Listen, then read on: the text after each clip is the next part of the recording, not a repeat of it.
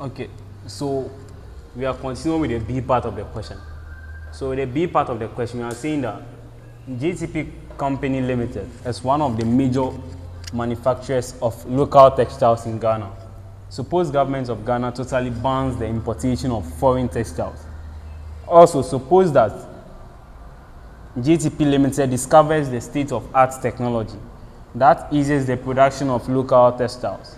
With the aid of appropriate diagrams, explain the effects of these events. Explain the effects of these events.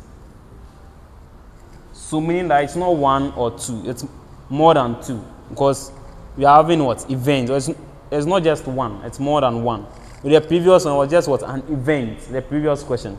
But this one is what? Events. We are going to have what? More than one. So with the aid of appropriate diagrams, explain the effect of these events on the equilibrium price and quantity of GTP textiles. So let's go over again. GTP Company Limited is one of the major manufacturers of local textiles in Ghana. Suppose government of Ghana totally bans the importation of foreign textiles. Also, suppose that GTP Limited discovers the state-of-art technology that eases the production of local textiles. With the aid of appropriate diagrams, explain the effect of these events on the equilibrium price and quantity of GTP textiles. So, first scenario, we are having events. So with the event, you're supposed to get 3 diagrams. Just an event, we get 1 diagram. So per this question, we are using the first one. So the first one, we have an increase in demand should be greater than an increase in supply. That's the first one. Then the second one, an increase in demand should be lesser than that of an increase in supply. Then the last one, an increase in demand,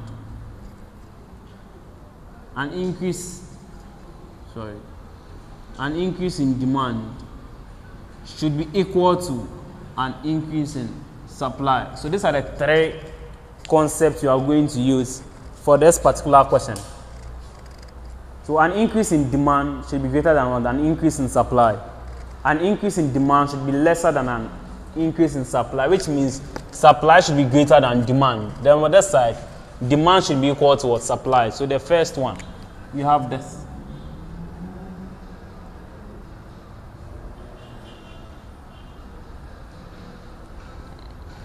This demand. This supply. You have this. This is the equilibrium point, E0. Equilibrium price, so let me do it, Q0. Equilibrium price, P0. So we are saying that an increase in demand should be greater than what? An increase in supply, meaning that the gap we are going to get in between the demand should be bigger or greater than that of the supply. So an increase in supply is upwards. A decrease in supply is downwards. So we have this. Let me do it like this. So this is D1. So this is an increase in demand. Should be bigger than that of what? An increase in supply.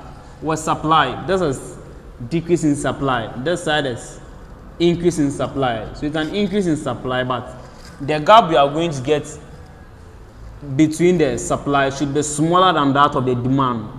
Or the gap in between the demand should outweigh the gap in between the supply. So meaning that the gap for the supply should be smaller than that of the demand. So let's do it this way. So this is S1, this is increase. Increase. The next thing we'll do is we find a point where the new curves are meeting. This is S. This is D1. So we can't pick the point from this side. This is S1. This is D1. The new supply function, the new demand function are meeting here. So we can pick it from this side.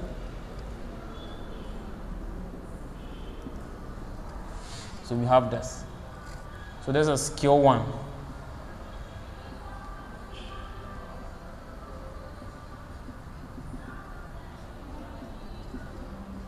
So that is what we get for the first one. So we move to the second one. This is quantity. This is price. This is demand. This is supply. This is equilibrium point. This is equilibrium quantity. This is initial equilibrium price. Now what else we are seeing that this side, the gap between the demand was greater than that of the supply. But with the second one, the supply rather should be bigger than that of the demand. So meaning that with the demand, it should be smaller. So we have something like this.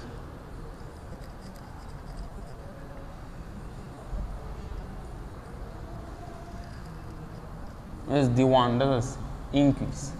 This one is increase. So with the supply, it should be bigger than that of the demand. So we open it. So this is S1. This is S1. We find for where the new curves are meeting. This is S1. This is also D1. So they are meeting here. So we do it. New equilibrium point 1. So like this. This is Q1. It's increasing. This one.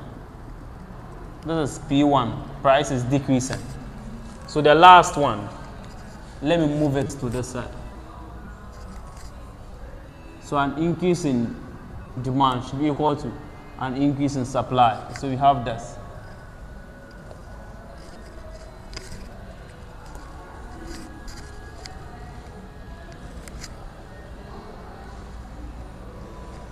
So this is quantity. This is price. This is demand. This is demand. This is supply. Where they are meeting is the equilibrium point. So we move it to this side. This side is initial equilibrium quantity Q0. This side is initial equilibrium price P0. But with the third part, we are saying that the gap in between the demand should be the same as the gap in between what the supply. So meaning we have an equal impact on this concept.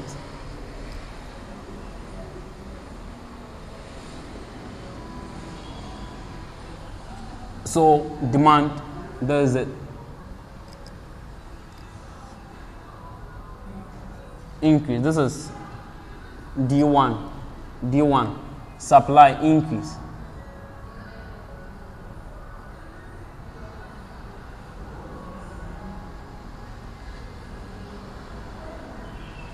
Okay.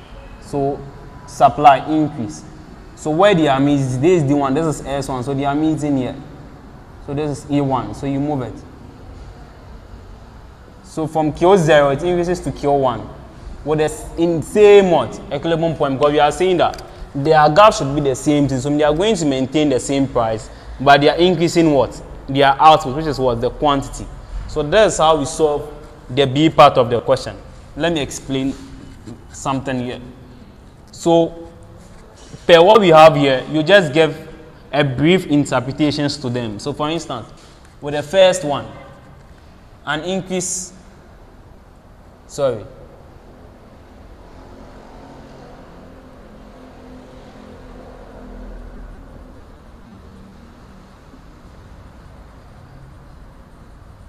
an increase in demand, which was D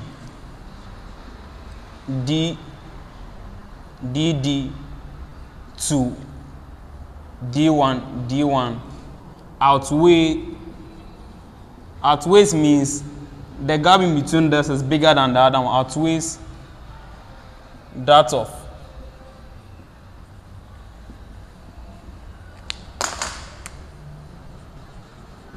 an increase in supply, which is SS2, S1, and with this side,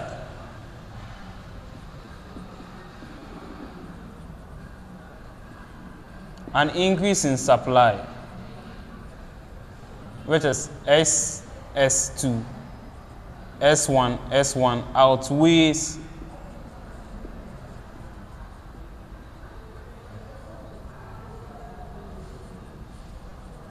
that of an increase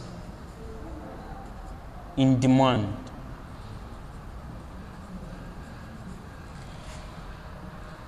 Which is D2, D1, D1. And with the last part of the question. So, an increase in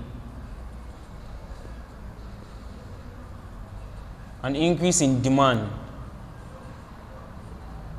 which is D2, D1, D1, has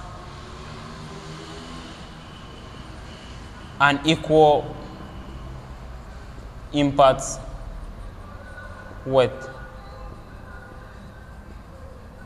an increase in supply. Yes, SS2, S1, S1. So that's how we basically deal with the B part of the question. Because JTP Company Limited is one of the major manufacturers of local textiles in Ghana. Suppose government of Ghana totally bans the importation of foreign textiles. Also, suppose that JTP Limited discovers the state. So even from this side, suppose government of Ghana bans the importation. Government is banning the importation, meaning government is going to ban the things we are getting from outside. So once there's a ban on that, meaning that we wouldn't be able to get much of those products, we are going to patronize ours. So I mean, there's going to be what? An increase in demand. That's why you could say it from this side.